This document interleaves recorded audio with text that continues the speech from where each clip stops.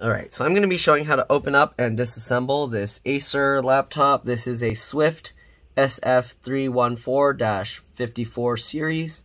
Alright, the exact model is SF314-54-53BQ. Alright, so let me see if there's any other information here. They just call it a Swift 3, so I guess most people will probably find it by this Acer Swift 3. Okay. Anyways, let's go ahead and open this thing up. It looks like we're going to be using a T5, Torx 5, or possibly a T6. Let's see. We'll try the T6 first. Oh yeah, it's a T6. So we're going to be using a T6 or Torx 6 screwdriver to remove all the screws from the bottom. Just so you know, there's a battery reset hole here, okay? So if you needed to reset the battery for some reason, there's a little hole, and you can use a bent or folded out paper clip to press on that. You can press it for about 15 seconds if you have issues starting up your computer. Sometimes, if the motherboard's having issues, pressing that will help. Anyways, you want to keep all the screws in order because they can be different size, shape, and lengths. The way I do that, I put them flat side down like that on my desk in the pattern I remove them. So I'm going to kind of keep these 3 in one row. Then we got these 2, and then we got 4 down here. Okay, so let's go ahead and remove all the screws. The customer told me that their keyboard randomly stopped working, and then they shut it down, and after that they couldn't turn it back on because the power button is part of the keyboard. So what I'm going to be doing is we're going to be checking the keyboard ribbon cable to see if anything is wrong with that. Hopefully they're lucky and the keyboard won't need to be replaced. It's pretty strange that a keyboard would just randomly go out without anything happening. He said it was just left on his desk, so I wasn't sure. I was asking him if there was any chance that someone spilled something, and he said no. So let's go ahead and get this all opened up. Let's see if we can open this with a suction cup. Most won't, but let's see. Alright, we'll try this first. I'm going to keep my fingernail on this gap, and that's not happening. Okay, so what we're going to try next is we're going to open this up, and usually what I do is I get my fingernails in the gap right there, okay, and I'll push with my thumb on the palm rest, not on the trackpad, just the palm rest, and let's see if we can pop it out that way. Okay, and it doesn't seem to want to pop out this way either. So how are we going to get this apart? Okay, it feels, the design seems like it should come out that way. If it doesn't, we can always try this way, but I don't think that's going to work. So we might have to use some metal pry tools for this model. Let's see, let's try from the side here and see if we can pop this out. Okay, that's actually popping out a little bit. As you can see, we're creating a gap there, so maybe once we get a gap started on the side, we can work our way to the front. Okay, there we go. Right, you can see we got the sides out, and now it's actually popping out the back. So let's work our way across the back and see if we can pop that out or if it's going to be stuck. That seems to be stuck pretty strong. Oh, there we go. Not too bad. So I'm just running my fingernail along here, pulling up on this, and it does seem to be popping up. So there we go. It looks like you pop the sides and the back first, and then I don't know what's going on with the front. Oh, there we go. That came out pretty easily after like kind of wiggling it and moving it. But there we go. Got the bottom cover off. Let's see what we got here. So the cable is just right there. I don't see how it can pull itself out. The battery doesn't seem to be inflated or anything. If you're wondering, the battery model number is right here, AC14B7K. I'm going to double check. I'm going to pull the battery out. I can actually also try pushing the battery reset thing here. So I'm going to press this. I didn't use the paper clip method. I'm just going to do it like this since I opened it anyways. Okay, we're going to hold it for about 15 seconds and we'll see if this resolves anything. So I didn't really see where I started, but I think that's about 15 seconds. So alright, let's go ahead and open this up and see if the power button does anything. And that actually worked. So I might not have actually even needed to open this thing up. But let's go ahead and go over what we see inside. I'm gonna shut this down real quick. Okay, sorry, I don't want to show the username or anything, but I'm going to double check the cables because sometimes it could be something is a little bit loose, and maybe pressing that kind of helped, but you can see, okay, it turned off. All right, so I'm going to actually take the battery out here real quick. We are going to switch over to, it's either a PH1 or PH0. Okay, PH1 or JS1 screwdriver, okay. We're going to remove that screw. You want to make sure if you're removing screws that the screwdriver isn't slipping. That's very important. You don't want to strip the screws. I've had some people that try and just force the screws out and end up damaging things. Let's actually also disconnect the battery cable. If you're just upgrading the SSD or the RAM, you don't need to do this, but this makes it safer to work on. We're going to go ahead and wiggle this at the wings and pull that out just like that. Then we got to lift that up slightly. Okay. I don't know why they put this tape here, but they did. So we're going to carefully peel this away. All right, and then hopefully we can lift the battery up now. Let me zoom out here. Okay, and we're just going to try and lift from the corners here. There you go. And here we have the battery. Okay, we are going to check the keyboard cable. What I'm going to do, just to be extra safe, I'm going to open this up and I'm going to press and hold the power button, which I don't know how it would do anything if the keyboard was broken or not connected, but we're going to hold this for 15 seconds. If you want to be safe, you can also hold the other button inside 15 seconds, and that will probably help as well. But yeah, okay, I think that's been 15 seconds. If you want, you can also hold this one for like 15 seconds. All right, anyways, I'm not going to really take everything out, but I'm going to show you guys what's here. You got this cable here for the USB port as well as the SD card slot and the indicator lights. All right, these cables, they have these little flip latches that let you you flip that and then you can pull these cables out. All right, wireless card here. If you want to see how to remove those, you basically just pull up at the tails, but I have videos where I remove them on other models. I'm not going to do it on this one because I don't want to risk damaging it. All right, it looks like on some models, they'd actually use a shorter battery here, and then you can actually fit a 2.5-inch SATA hard drive here. I might be wrong, but it looks like, I mean, they have this, it says HDD1, so you can probably put a 2.5-inch SATA hard drive here, or SATA SSD. All right, you got the keyboard backlight cable, keyboard connector, trackpad connector here. You got a, this looks like a SATA, yeah, this is a M.2 SATA SSD. One screw, it pops up slightly at an angle, and then you can pull it out. All right, CPU is soldered to the motherboard, if I didn't already mention that. You got this cable for the fan here. Okay, doesn't look too dirty or dusty inside, so we'll probably leave it as is.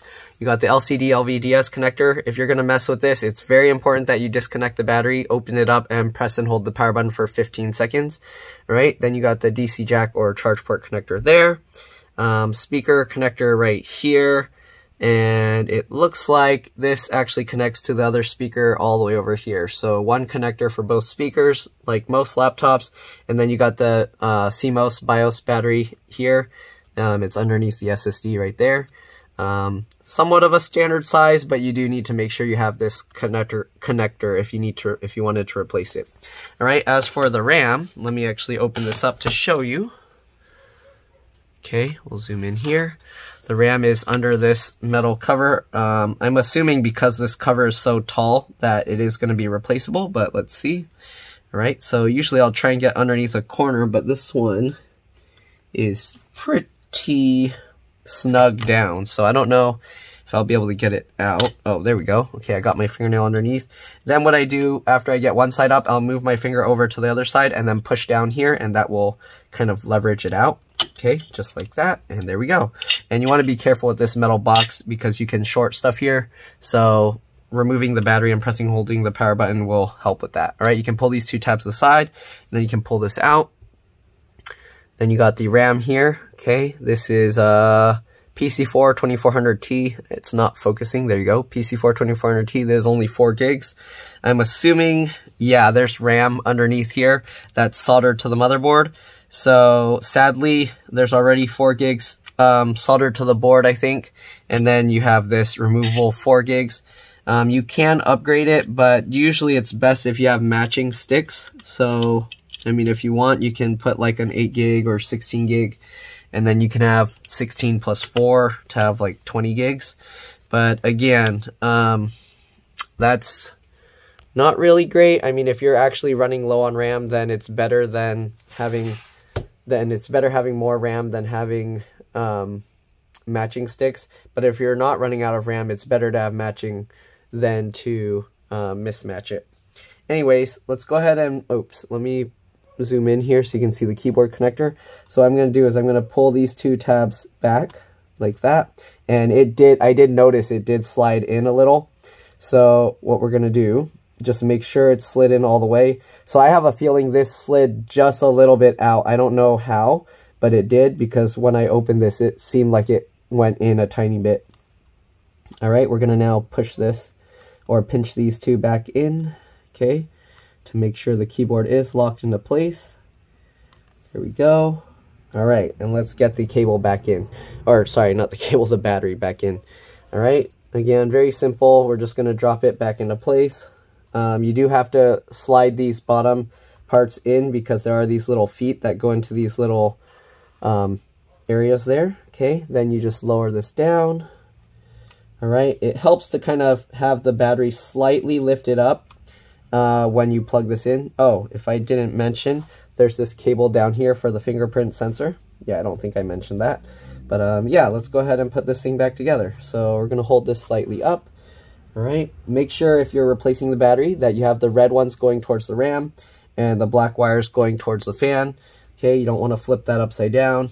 And you also want to try and get the cable in, what do you say? I guess we'll do it this way first. So you want to try and get the cable in straight. You don't want to go at an angle, okay? But there we go, okay? As you can see, it's kind of like going weird at an angle, so you don't want that. Pull that back out, and then try and push them both at the same time. There we go. The reason you don't want that is because if the thing is tilted, then it's not going to go into the wires right, because the wires slot like this, okay? And if you have it tilted, like, so if you angle it, you might get these wires in, but then the rest here will get like smashed. So you want to be very careful with that. I've seen some customers that tried to change their own batteries and damage the connector that way. All right, so we're going to now get the battery back in. And we're going to put this tape back down. What is this? There's some broken plastic in here. So we're going to take that out and throw that. All right, then we'll just line this tape back up, stick it back down. Good. Oh, I think that's what happened. So this battery cable is pushing on here. So I think that kind of over time pushed it and pulled it out. Kind of not a good design that they would overlap it like that, but it is what it is. Can't really do anything about a bad design. All right, let's clean this a little bit. It doesn't seem to have much dust, so we should be good. All right, and let's go ahead and put the bottom cover back on. So let me zoom back out here. Okay, flip this over, line it up. We're going to actually put the bottom back in first. I don't know if it really matters because I think they just clip in. Yeah, make sure you clip those in. I'm slightly holding this side up, and then you can go around the sides and the back and just make sure everything clips into place. Okay, looks good, looks good. All right, and then we just get all the screws back in. Hopefully I didn't forget. Oh shoot, I forgot the battery screws. Okay, let's go ahead and pop this back out. I'm going to try this with the suction cup again. Okay, I got a little bit of an edge of my fingernail in, which might help, but yeah, no, that doesn't work too well. So the other method works a lot better, where you kind of open this a little bit, okay, and then kind of push on it like that. All right, there we go. And we got, oops, it dropped. Did it drop back in? Yeah, it dropped back in. Okay, so yeah, pull on this. You'll get this to kind of start popping up, and then you can kind of work your way over, just like that. Okay, and once you get that, you can continue working on it, pulling it over this way again. Okay, there we go. All right. Then we're going to wiggle that. There we go. I forgot the screws for the battery. Let's make sure to put those back in. All right. You know, I've had some people bring me computers from other repair shops missing all this like bunch of screws. And I wonder if it's like they do something like that and they're like, forget it, we'll just leave the screws out or something. That's kind of, I don't know, pretty crazy. Either that or they don't organize the screws and they just throw them everywhere and then they don't know where the screws came from. So that's why I always recommend that you put the screws in order like that. Okay. All right, let's see, why are these not going in there? There we go. Okay, get everything snapped in. And then we're going to switch back over to the T6 or Torx 6 screwdriver and get all the base screws in. And that's pretty much all there is to this laptop. So hopefully this video helped you guys out. If it did, make sure to like, subscribe, again, share my channel with others so that they can learn how to upgrade and repair their devices as well. If it helped you save a bunch of money, please consider contributing a little to the channel. Every little bit helps and allows me to continue making these videos for a living. Other than that, you're welcome to stay as I get all the screws back in, but that's all there is to it. All right, let's get all these back in. Last 4.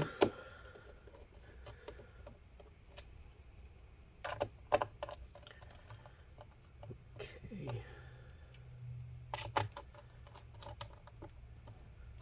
And then we'll make sure to power it up again, make sure everything is running. And we should be good to go. All right, let's flip this thing back over. Open this up and power it on. And it looks good. We got power.